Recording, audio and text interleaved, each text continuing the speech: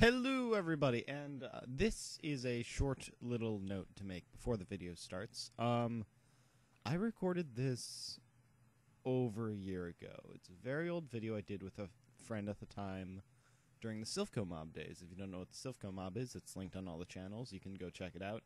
It was a failed attempt at a collaboration channel with reaching about 8 people at one point for Pokemon stuff. There's still a bunch of great videos on there. You can find a bunch of dead or still barely alive channels. The person from this has moved channels, but they're still live doing stuff. Not a lot of Pokemon, though. Their name right now in this video, not right now in real life, is Diglett's Other Half. Their mic is fucking terrible. And the reason why I kind of stopped doing stuff with him, because he kind of fucking pissed me off. He's kind of the reason why the Moemon Let's Plays stopped. But we had some pretty good ideas in this. So, please, if you could put up with the cringe of his bad mic and me not being as experienced as him now and stuff, there's some amazing fucking theories in here. The timing of this is pre-ORAS, but post-X and Y. So, Hoopa has, just gotten leaked. And we went off about stuff like that. And you'll find a lot of stuff here that kind of inspired the undertones of the Gen 6.5/7 Super Discussion. So, if you watch these videos, there's 2. We recorded... No, there's only 1. Did we record 2? I don't know. No, I think there's 2. There's definitely 2. If you watch these, I've been calling them From the Vault, Mythologicast, because the original name of the show was Mythologicast. Enjoy. It's gonna be a ride. Phew. How one conversation about Hoopa turned into a concept that would revolutionize the mythical world of Pokemon. Hello, everybody, and welcome to my first podcast here on the Silph-Co channel with my friend. What's going down, dudes? It's Diglett's Other Half, and I'm here on the Silph-Co channel to bring you the Mythologicast. What is the Mythologicast, Pat? Well, we were in a Skype call, and we thought of something, and I went insane and thought it was the most brilliant idea ever, and you made it actually make sense. And now we're going to talk about that concept and several others in episodes of this podcast. All right. So, you want to start? I think you would, starting with the idea that spawned all of this. Okay. Who the fuck is Hoopa? Right. So, me and Pat were talking about different theories and myths in the Pokemon world. So, I was bringing up, there was the one integral to this video, where he mentioned the possible connection between Mirage Island and Hoopa. For those of you who don't know, Hoopa is one of the new legendary Pokemon of X and Y that hasn't been released yet. And it's just there's so much stuff in X and Y that is absolutely not used yet. So until Z or X2 and Y2 come out, or whatever they're doing, or until they bring it inside in Mega Ruby and Alpha Sapphire, like they're doing with Diancie. Yeah, I have no idea what they're gonna do because the formula has been completely obliterated with Black and White 2. Yeah, we have no idea what they're gonna do, but when they do it, there is so much in Kalos that's been left to explore. Right, but hackers have found information within the game of Hoopa's information, and it says that Hoopa uses the rings. I'm going to just show a picture of it right now. Hoopa uses the rings around itself to manipulate space and time, and it says the rings are so powerful they can even move entire islands. And immediately, Pat went insane. First of all, I know that the Hoopa thing has been around forever. I just never bothered to look it up because I thought it'd be spoilery, but then they never released it for this generation, so okay, it's not really a spoiler. Well, it's still a spoiler, but it's like Super Smash Bros. Leaks. It's fun. Yeah. More fun than it would be just finding out naturally. So, here's what I said. So Hoopa moves around continents, but don't we already have one that does that? I always thought that Regigigas moving continents was kind of stupid and didn't make a lot of sense. But yeah, in fact, I actually looked this up earlier. It only mentions it in 2 Pokedex entries, the Diamond and Pearl one and the Y one. All the other ones just mention how it made the other Reggies. Yeah, which both of those don't make sense because, first off, humans made the Regis, and then they made Regigigas after the 3 Regis. That's why Snowpoint Temple exists. Snowpoint Temple did not come before the other 2. It's said on the inscriptions. So already Pokedex entries proven false. But the thing about moving the continents, it seems ridiculous at its current state, but then again, when we fight Dialga and Palkia, they seem not like things that can control space and time. Got me thinking, what if the Pokemon we face in the games are weaker versions than their primal mythological selves, and at some point Regigigas actually did move the fucking continents, and he's just weaker now. Same with Dialga, Palkia, and everyone else. Like, the Pokedex entry about Uxie wiping out people's memories by opening their eyes seems ridiculous. Same thing with the back of a Shed Ninja. But what if certain Pokemon back in the day were these primal things that had literally godly powers and all this rumor and stuff, which seems ridiculous for a tiny little spirit thing, could actually be possible back in the day? We already have Primal Groudon and Kyogre, so that's confirmed that there have been previous versions of these Pokemon back when they were at their prime. For instance, you have Groudon and Kyogre who fought each other years ago in such an epic battle that it literally shook the world. You have a battle like that back in Sootopolis City. It is a little big, but it's not that big. Yeah, Groudon's on a fucking pebble. Like, it doesn't look like they're actually gods. But here's the thing. The first ever Primal evolution was in a mystery dungeon game with Primal Dialga. And while you fight Dialga, nothing actually happens with space and time. Except in the manga. But when you fight Primal Dialga, he literally has his powers actually activate. And you get sent into different time periods. And it's insane. So we know that these legendaries are clearly capable of this stuff, just not in their current forms. Right, and then there's going to be the one person in the comments who says, well, it's not actually Primal Dialga because the Japanese version is Dark Dialga. It doesn't matter what it's called. The point is, it's a more powerful version of a legendary, which really is the whole point of this. Yeah, that's the whole point. Yeah, and the only reason he's dark is because dark in Japanese means evil, and he was being an asshole. That's why it is dark. The dark type is actually the evil type. That's why there's no fucking light type. Because it would make no sense. It would have to be good type. Oh, mistranslations. Anyway. Besides, who would want to... Well, a lot of people would want evil type. Point being, why would you have 2 Pokemon doing the same thing? And even more so, I started thinking about Volcanion, and Entei, Volcanion, and Heatran. And Groudon, technically. Yeah, because I always love to think about Heatran as, what the fuck is he doing up at Stark Mountain? He's just sitting there, and he doesn't really have any lore connected to him. He just powers a volcano. How could one volcano be so important that it needs a legendary? And then things started to get interesting. The concept of several Pokemon all having to do with volcanoes and continental drift and explosions and protecting certain mountains. At this point, though, we let off that trail for a bit because we realized we need more information. Do you remember what we went to next?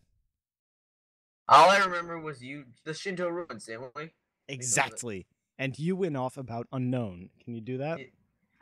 Sir, for those of you who don't know the classic theory that is the unknown Arceus theory, the unknown Arceus theory stipulates that Arceus are Arceus used the unknown to sort of shape the universe, and this is proved through 2 ways.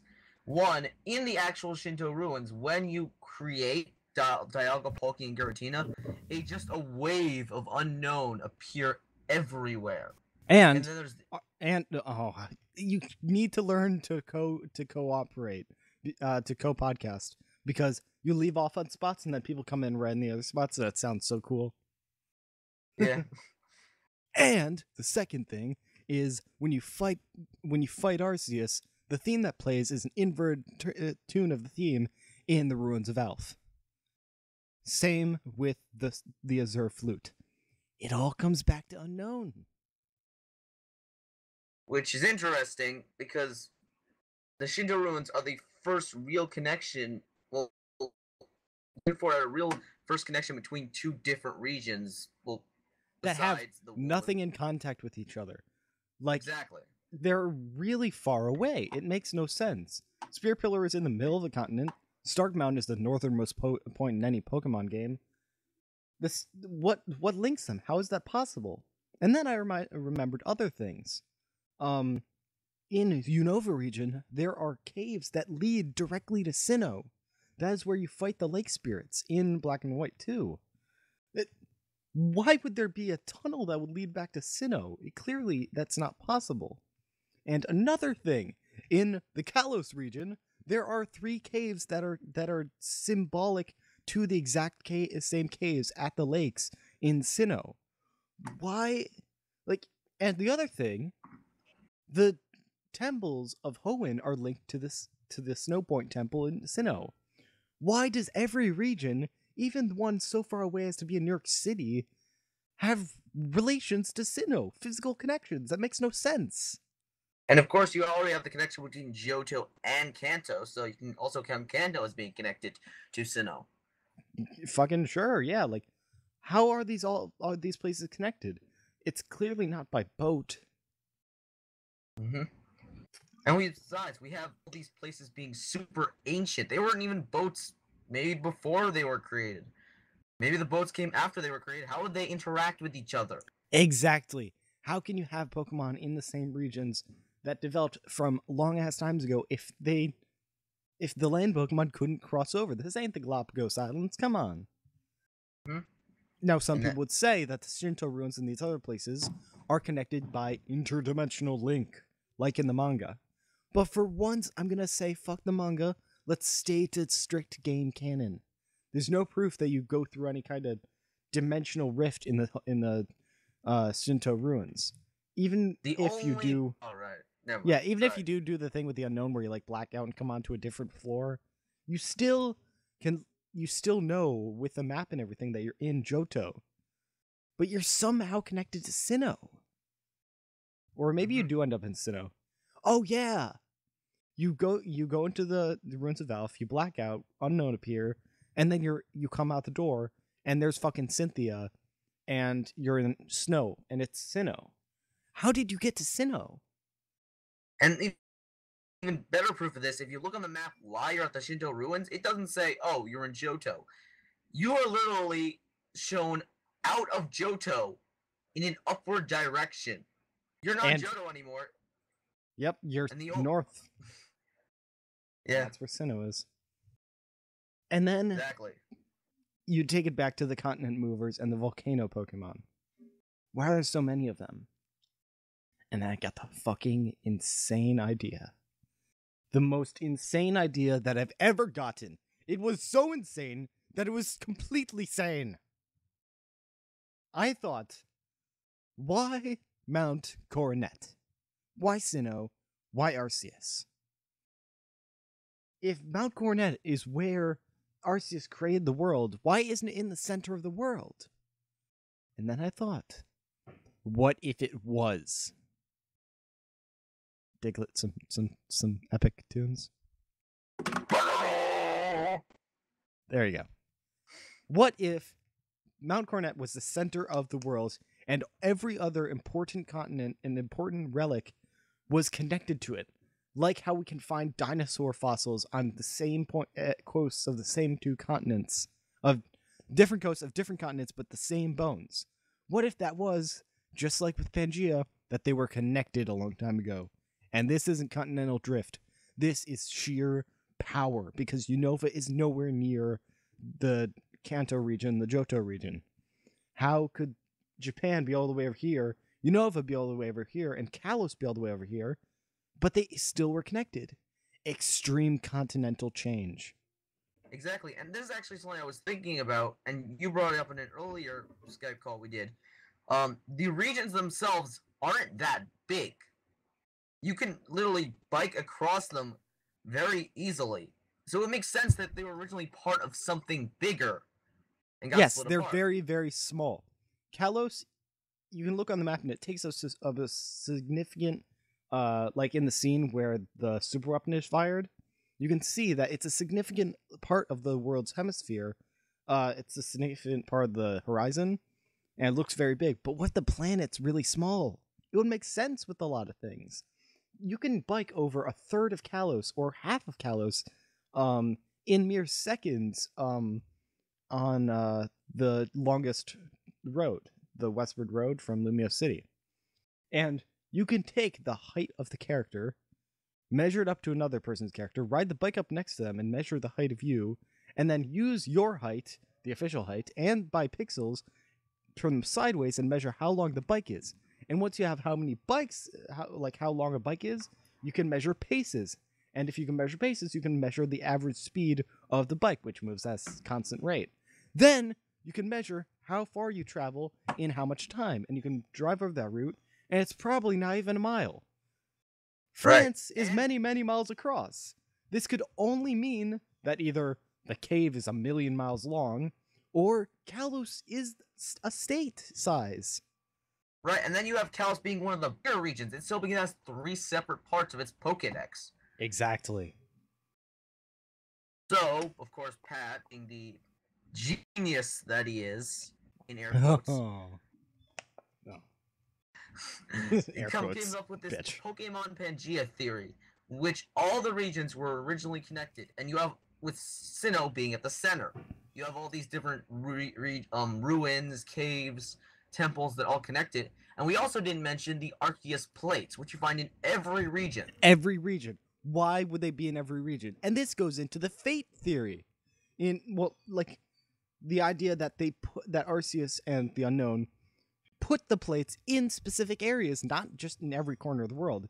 Because if they were just scattered out randomly, like in the anime, in that stupid movie, why would you have specific sets of every plate in every region? Why would you have the entire 14 catalog, and then with fairy, people who would bring up the fairy plate, it still exists in Sinnoh and Johto, but is Sinnoh and everywhere else, they just don't know what the fuck it's for, because they don't know what fairy type moves are yet. And actually, I wanted to bring that up in a later theory, which I'm going to discuss in a later video. Awesome. But again, so yeah, all the regions were once connected, but that doesn't really explain much. Yeah, that's an okay-ish theory, but really, what does it lead to? Well, you have to think about something. Why were the regions separated? I mean, okay, all the regions were together. We know that naturally, in the real world, the regions were separated by volcanic activity that happened naturally, but these are Pokemon. These did it purposefully. And why you can tell that it's purposeful is these ruins are not millions of years old.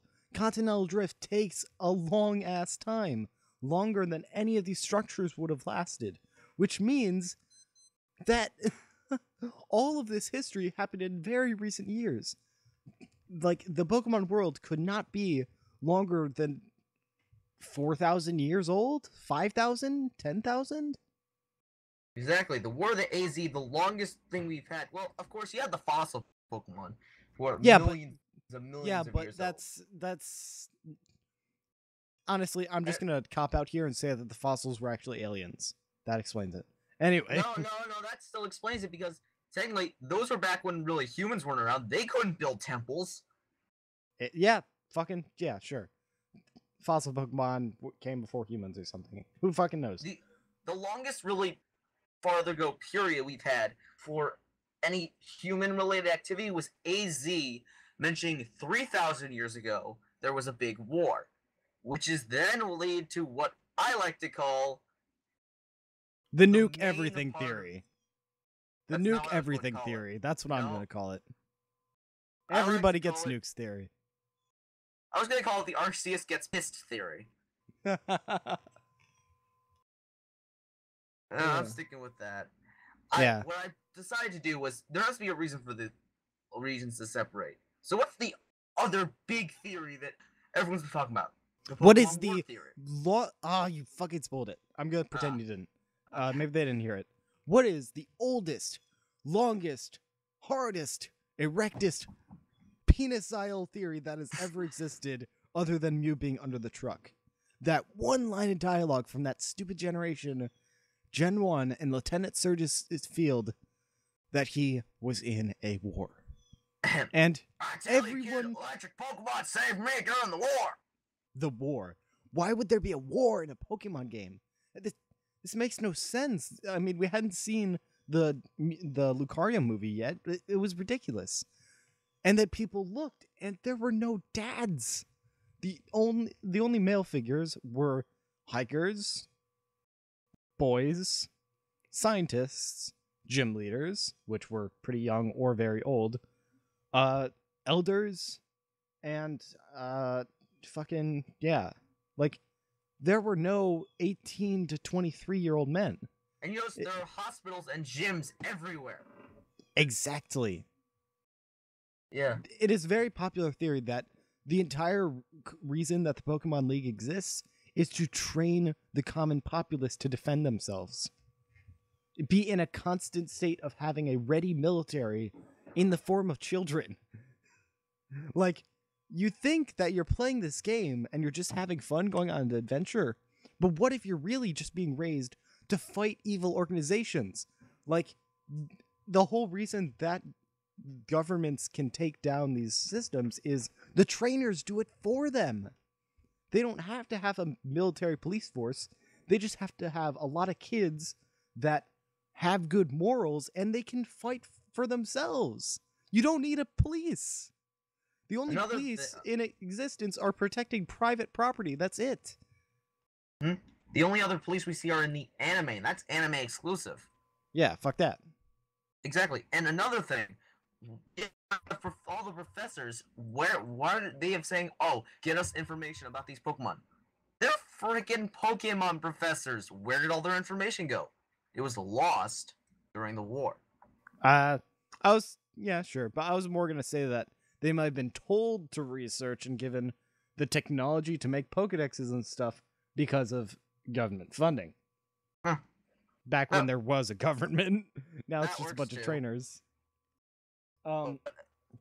So you think, well, like, that's stupid. The parents, like, if your mom looks 30 to 40, or maybe 50 in some generations, I don't know, then your father would be that kind of age, which means that if they were sent in at the youngest age possible, 18 or 17, or maybe even kids because Pokemon, it would have only been like 10 to 20 years ago to 30 years ago that this war happened. But then, Because it has to be enough time for it to die down and everyone to be chill, and enough time where you don't see new fathers already taking place, which you do get the very lowest form of that with the Pokefans and stuff. So how could we have continental distortion and wars happening within 20 years? And then we say, what if it's not the only war that's happened? yeah, X and Y comes around and brings in, well, it actually starts with Gen 5 with the Musketeer Pokemon saying they defended the Pokemon in a war against humans. I mean, okay, that's Pokedex entries. You can't exactly take that as legitimate proof sometimes. But then you But they are exactly based off the Three Musketeers. #4. yeah. And they clearly have been around for a long time and have been protecting Pokemon in the Unova region. We have protectors of Pokemon all over the place like that. Yep. And then you have the freaking X and Y who flat out say there was a war that happened 3,000 years ago. And I'm pretty sure that Lieutenant Surge is not 3,000 years old. Precisely. So, there have to have been multiple wars. So multiple wars. This brings And- us... yeah. Does this bring us to the nuke everything theory? I'm still calling it the RCS piss theory. No, we're talking about something completely different. Oh. You're thinking about the continental explosion stuff. I'm saying the nukes, everyone gets nukes Oh. theory. Ah, right. So this You wanna one's explain great. that, or I should fucking love this. I gotta explain it. I love it so much. Okay, So fine. AZ built the super weapon. How many other super weapons are in existence? A lot when you think about it. The red and blue orbs are very ancient super weapons. A very recent super weapon would be Genesect. Why does each region have a super weapon or multiple? Mewtwo is very, very powerful. Why does he have a Mega Stone? 2 Mega Stones that are completely natural and have been proof that they were artificially made. Mewtwo's made in a laboratory, but they say it's based off Mew's offspring or whatever the fuck, or Mew's genetic clone. And why is Genesect able to be as powerful when he was a fossil Pokemon? You get to this point where it's like, everyone has nukes. AZ had a nuke, and people have been like, what if Lysander booting it up isn't the first time that someone's brought it back to life and used it? And don't What forget if it's the not red the chain. Yeah. What if it's not the and the red chain? Fucking, we want to fight a war, I'll just create a second Dialga and fight with it. Like, that kind of crazy stuff. Every region has this kind of ancient technology, and by the way, what if this isn't the first time that people have had a Mewtwo before? And yeah, sure, you can't really clone a Mewtwo in ancient technology, but what if you had actual Mewtwo's? Like, original Mewtwo's that walked around that are what Mewtwo is based off of genetically, and that there's this hidden code in Mew to make a Mewtwo. And what if Genesect was put in a specific situation, or had certain specific genes that were made just so that he could be revived later? Why does Mewtwo have these Megastones when they knew that he wouldn't be used again until he was revived? Why is it possible that you could make this super weapon that kills everyone? Why the red, blue, and jade orbs? Why the Snow Point Temple? Humans have been using Pokemon powers to make nukes for a long-ass time, for at least 3,000 years. And they have been using them over and over and over again, completely obliterating each other. But how could they have a war between all... Because it clearly wasn't only war... They weren't internal wars, a lot of these. So how could they have wars with each other if they didn't have steamboats and shit to get across water? They were all connected very recently. Now can I get to the Arceus gets pissed theory? Go. Okay, so as Pat said, the basic concept of the whole nuke situation is that we have all of these big super weapons, the red and blue, the ruby sapphire orbs, you have the red chain, whatever. So all the regions were at war. This brings me to a little thing I like to, the Arceus gets pissed theory. You have all these giant god Pokemon seeing all this war happening over and over and over and over again. And really, if you're a god, you realize, well, this is going to end horribly for everyone. So you have Heatran, Groudon, Entei, etc., all the Pokemon. By the way, forgot to say, the whole thing where it's like, you know, the theory where it's the original evolutions are the Pokemon that were burnt alive in the Suicune Entei Raikou thing. Oh yeah, we forgot to mention the tower. We said it was destroyed during a war. Yeah, and they said exactly how long ago that was, several hundred years or something, or 70 or whatever years. 150. 150? Okay. What if the Pokemon that were burnt in the tower and everything, what if that's a repeated amount of these 3 mythological Pokemon, Raikou, Entei, and Suicune, that kept dying and regenerating over and over again, but because of Ho-Oh and the fucking Sacred Ash bringing them back to life over and over again, and people using them because we have game canon that people can ride and use the legendary beasts, like, they're also nukes that people have tamed and legendary Pokemon have brought back just so people can fuck shit up again. And of course, if you're a god and these are your subjects, you'd be very mad. So Arceus has Heatran, Groudon, Entei, and the Hoopa. other Pokemon with Hoopa's the second part. Okay. They have them split the continents. At what points? Mountains and volcanoes. They split things off at that point. And you can see, like, you can think of a Heatran blowing up the mountain. Yeah, he probably has that power, but he doesn't have the power to destroy entire, like, make coastlines. But the primals. So what if you had this one supercontinent with 5 or 6 points at, like, in a hexagon, and then just, like, okay, here's the easiest way to visualize this.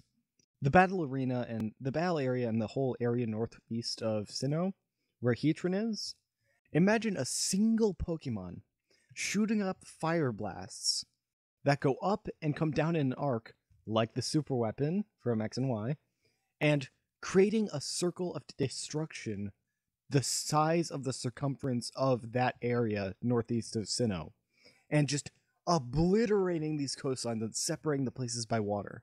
And then after that doesn't work, because people manage to get boats again, you have to step up the game another level. Yeah, so then you have Regigigas, who literally pulls continents with according to its Pokedex entry. And no, then you have, according to its primal power. Fine, primal power. And then you have Hoopa, who is said at its maximum power to move islands. You have them moving all of these islands away from each other, specifically so that they can't go to war again. Which, honestly, if you think about it, it makes a lot of sense.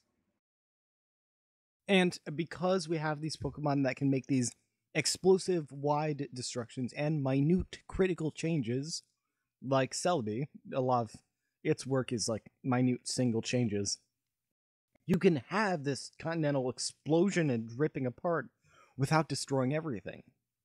Because these are Pokemon we're talking about. Right, but obviously, of course, we know for a fact that you have Lieutenant Surge who says, of course, there was a war. So within his lifespan. Right, so obviously, the war kept going on between different regions. Probably with, like, flying Pokemon and teleporting Pokemon and getting boats and shit. Because, right, like, every region really has a boat. Yeah, and every region has very advanced boats and boats that probably went back a long time. Like, if you think about, if Pokemon is the year 2010 or to 2000, that kind of area, they have such advanced technology. You can kind of think of it as a theoretical world, the Earth without the Dark Ages. So it's like 50 to 200 years advanced, but still the same kind of timeline. So they could travel across the oceans, 500 years ago. So just pushing shit apart doesn't stop humans. Humans will invent boats. If their Pokemon can't cross the water, their boats sure can. And Swallow and other things that can just fly over them anyway. Right. But then you're going to mention yourself, well, Lieutenant Surge is the only one who actually mentions this war. That's because it was a Kanto-only war. No. No? Kanto-Johto war? No, what I think it is, and I think this is going to be interesting, I think we discussed this actually, is the fact is, Lieutenant Surge is the only one who brings up the war. AZ is the only one who brings up a war. They're basically the ones who were involved in wars. Everyone else, let's remember. And then you have Uxie. What did you say Uxie's Pokedex entry was? Well, it could wipe the memory of people, but it could only do that by looking at them. It's not like it has some primal version that can wipe out entire areas. Or does it? Dun dun dun. Exactly. That's the whole point. You have Uxie who can wipe people's memories. And it's been shown that they travel to other regions. Right. Why would you need these Pokemon to travel to other regions, if not for the fact then to do certain jobs? You have Uxie wiping the memories of people, except for those who are in the wars, because the mental scars are sort of there. You can't really get rid of that kind of thing. Oh, I just remembered another thing. Yeah? So, there are also two modes of supernatural transportation. One is one that was shown in the manga, it exists in the game, but better explained in the manga. Islands like Mirage Island. Places that literally change, like Hoopa's ability, change position all the time. And, that island could very well exist off the coast of other nations. And we have to talk about the whole thing where certain islands are accessible by all regions or something, and the similarities of that. But there's also another way to travel that's much more reliable. What is the most extensive change of a map that we've ever seen happen in a Pokemon game, where the actual surface of the map has changed to update a new location? Sinnoh, east of Evergrande City, there's a little tiny route with a little rock. And if you do a certain event with the Great City of Flower and Professor Oak shows up, there's a land bridge. A straight, clean, flowery bridge that goes up for a mile, all the way up to equal the area of the northeast area.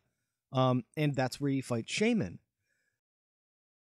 Okay, so apparently entire stretches of land that are an eighth the size of an entire region can just sprout up from nowhere. Which is very useful when you think about it.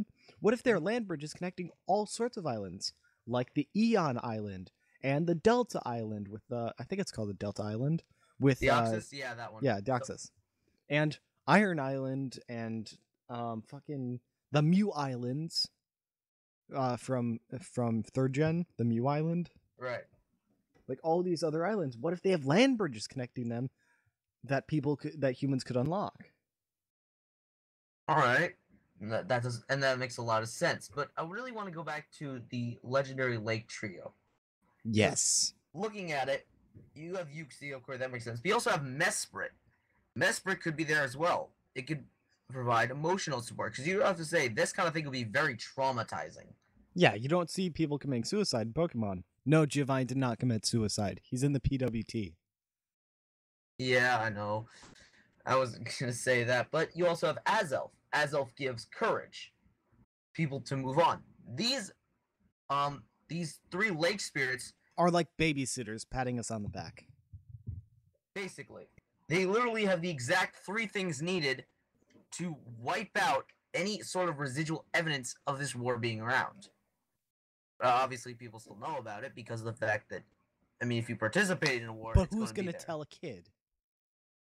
Exactly. Like, there's exact proof in many regions where you go up to a book and it says, not what's in the book, but it says a 10-year-old or a 15-year-old's expression of the book. Question mark, question mark, question mark, or this would be fun for dad, or you can't understand the rest of the words on this page. Yeah. And of course, then you have Lieutenant Surge, who just has no social skills whatsoever. Yep. But that really does make sense when you think about it. All the regions were connected. They had these huge wars. They created these giant super weapons to fight in the wars for superiority over the region. Arceus gets angry, uses the legendary Pokemon to split the regions. War happens again. You have the late trios helping us out. The end. But I say it still goes on. Yes, and it goes on to... You want to send this for part 2? The one with the Fate? And the stuff from the decks? Possibly, but actually I was going to bring up the thing I said about the evil teams. That goes with mine. I think this would be great Exactly. for part 2. Oh yeah, sure. Okay. So, anyways, I hope you guys enjoyed the first This may have episode been a of few episodes. Wait, hold up. When did we start? Okay, so that was about an hour long. So we can either upload that as 1 or 2 parts. But this next part is going to be episode B. Not necessarily 2, but B. Where we talk about fate and aliens. Aliens. Goodbye, everybody. Make sure I have to do this. If you like this video, make sure to leave a like down below. Leave a comment explaining anything you have to ask about the theory. We might actually read your comment and talk about it next video. And if you do enjoy this video, please subscribe to the Silph-Co Mob channel. We will be doing this every single week. Hopefully. And don't forget to subscribe to everyone else's channels and help support everyone. Because none of us at this channel completely quit our own to work on this channel. We all support 2 channels. At least. Yeah. I'm Deagle's other half. He's Pat Plays. See you Pat's guys. the ODST. Pat the Breeder. Signing off. See you guys next time. Goodbye, everybody. I think that Welcome went to the very Silph-Co well. Mob. Fuck. You screwed up my outro. God, that guy was a dick.